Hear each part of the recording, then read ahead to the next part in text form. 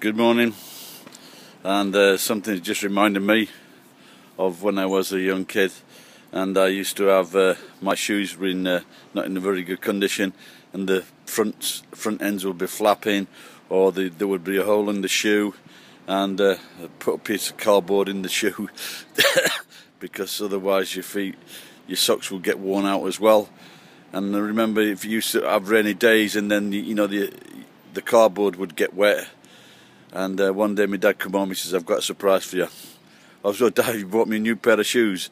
He goes, "No, I've got some more cardboard." But anyway, but things haven't changed much, and this is my skateboard, and it reminds me of those days yet again. Oh, there you go. Not going to get much action on the ski slopes with that one. Anyway, so the end of the story is I've got a skateboard for sale. You don't need cardboard though, you just need a bit of glue and you should be alright. So give us a call if you want a cheap is it a skateboard? No, it's a snowboard. Bye bye. Please this is not much to go on, but please share, subscribe or like if you're